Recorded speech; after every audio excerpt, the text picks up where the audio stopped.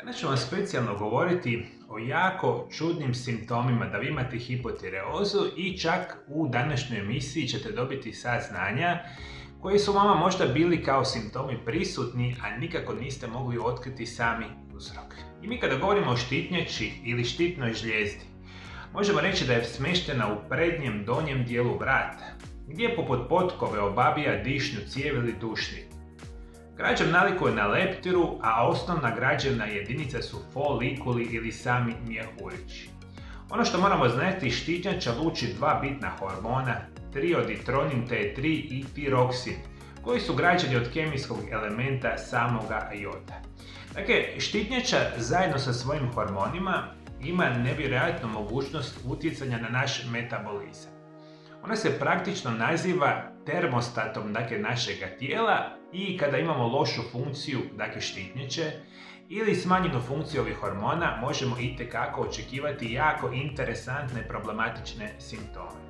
U krvotoku oko 90% hormona čine hormoni tiroksin T4. Prema gruboj procjeni trioditronin T3 djeluje 4 puta jače, ali u kraćem razdoblju ako ga usporedimo sa tiroksinom ili T4. Ako zamislimo da u jednom trenutku štitnjače posve prestane sa radom, poluraspad, vrijeme potrebno da se raspadne polovina jezgre neke tvari, hormona T3 bi se dogodio u periodu 2,5 dana, a poluraspad hormona T4 bi se dogodio u 6,5 otprilike dana, dakle puno većem vremenskom periodu. I što vi možete očekivati ukoliko imate hipotireozu? Dakle, postoji niz jako interesantnih perspektiva. Prvo što ćete apsolutno osjećati biti će kronični umor, gubitak apetita, nemogućnost tolerancije na hladnoću i smanjena temperatura samoga tijela. Ovo su učestali simptomi koje veliki broj vas ima. Dakle, kontinuirano nam je hladno u rukama, nogama, poremećaj i same hladnoće. Cijelo vrijeme imate dojam da ste izuzetno hladni i isto tako izuzetno lako dobivate na samoj tjelesnoj težini. Neki smo metabolizam najčešće ne radi kako treba. Posljedica svega toga je gubitak apetita i jednostavno dobivanje na samoj tjelesnoj težini. Spor rad srca, bolni menstrualni ciklusi i povećani čak kolesterol.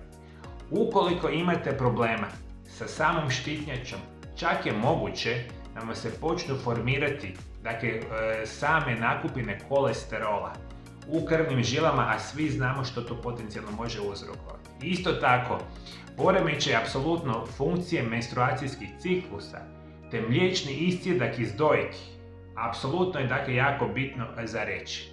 Dakle, žene koje imaju problema sa hipotireozom često iz dojke imaju iscijedak koji nikada nisu povezivali sa lošom funkcijom same štitnjače. Isto tako vodite računa. Osobe sa hipotireozom učestalo imaju problema sa bolovima u mišićima, isto tako i sa grčevima u mišićima. Simptomi hipotireoze. Apsolutno možemo reći problemi sa plodnošću. Apsolutno žuto-narančasta koža, posebno oko palca, što je isto jedan jako čudan simptom. Dakle, ono što ćete doživljavati, oko samih palaca, specijalno na rukama, možete imati čudnovatu, narančastu, žučkastu boju same kože, može se dogoditi na drugim prstima, može potencijalno reći da imate hipotireozu. Postoji još jedna perspektiva što je jako interesantna. Ako ste ikada primijetili na samim kapcima stvaranje bijelih, tvrdih nakupina, upravo one mogu biti tu radi poremećaja funkcije same štitnjače.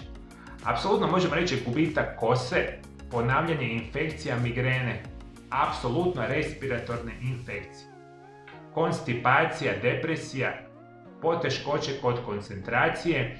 Apsolutno možemo reći da osobe koje imaju problema sa hipotireozom, isto tako možete primijetiti da imaju usporeni govor i razvijanje nečega što se naziva guša, to vidite kao onaj dio da značajno naraste sama štitnjača. Dakle, vodite računa, puno tih simptoma vi nikada ne bi povezivali sa bolesnom štitnjačom, a kada otkrijete da je to zapravo ovaj tipa problem, možete si značajno pomoći. Možemo reći da štitnjača regulira temperaturu tijela izlučujući upravo ova dva bitna hormona, koji brzo sagorijevaju kalorije i podižu razinu energije u tijelu.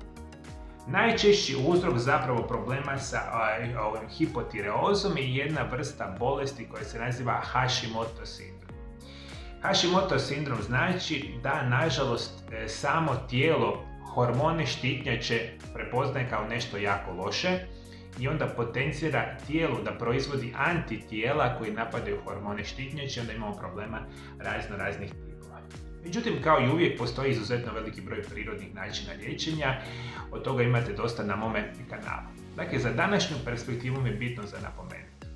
Ukoliko ste nešto od ovih simptoma primijetili kod sebe, a nikada niste povezivali sa bolesnom štitnjačom, možda bi mogli posjetiti vaše medicinske stručnjake i provjeriti da li je ovakva situacija uopće opće.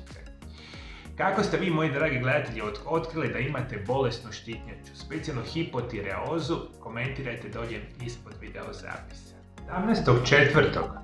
otvara se moja nova ordinacija u Zagrebu, koji je glavni grad Hrvatske. Od ovog trenutka možete osigurati svoje termine liječenja ako nazovete brojeve telefona koje vidite na ekranu. Zbog velikog interesa osoba iz cijeloga svijeta za moje liječenje na novoj lokaciji, molim vas da svoje termine liječenja osigurate čim prije.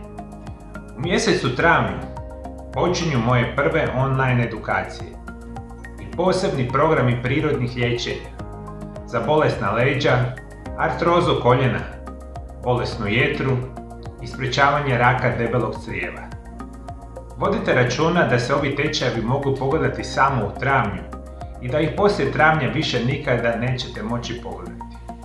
Ukoliko želite saznati kako sam izliječio tisuće pacijenata na prirodan način, prijavite se na tečajeve na www.MarioLAB.CENTAR ili kliknite na link ispod video zapisa. Svi tečajevi su prevedeni na 80 stranih jezika svijeta. Tečajeve možete platiti bilo kojom bankovnom karticom diljem svijeta i imate mogućnost plaćanja na rate te putem PayPala. Za više informacija posjetite www.MarioLAB.CENTAR. Ako želite moje svakodnevne savjete o najboljim prirodnim načinima liječenja, dolje ispod video zapisa pretplatite se na moj kanal. I prije nego što odete, moji dragi gledatelji, koji su najvažniji ili zapravo prirodni način liječenja same bolesne štitnjače, to možete otkriti u ovom video zapisu pored mene. Hvala najljepše što me pratite, moji dragi gledatelji, pratite me i dalje do druge emisije. Lijep i ugodan pozdrav.